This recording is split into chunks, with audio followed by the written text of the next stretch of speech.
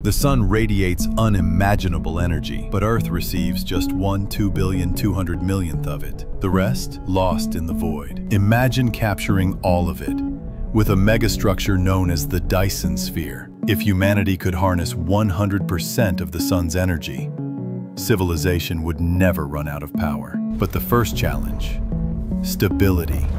A solid shell around the sun would collapse into chaos. Even a small asteroid impact could shift the balance, ending in catastrophic collapse.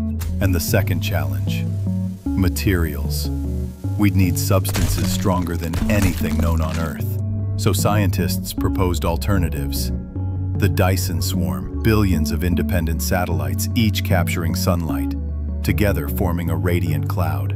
Another concept: the Dyson bubble, giant solar sails floating by light pressure alone, or the Dyson ring, circling the sun's equator like a colossal belt. But even with swarms or sails, the material demand is beyond imagination. We'd need to dismantle entire planets, Mercury, Venus, the asteroid belt, just to build it. A civilization capable of this?